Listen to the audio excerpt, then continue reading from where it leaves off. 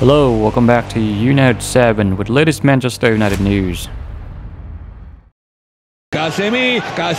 Casemiro, la la la la la la la. Manchester United came from behind but couldn't see out the win, drawing 2-2 with Barcelona in a pulsating Europa League playoff first leg at the Camp Nou. And once again, Casemiro showed why he's one of the most important players at United. Other than the fact that he made a loose pass which leads to the equalizer, the Brazilian was nearly perfect at the Camp Nou, not for the first time. Read the game brilliantly, won possessions countless times, always in place to protect his defense. In fact, Post-Scholes has compared Casemiro to Manchester United legend Roy Keane.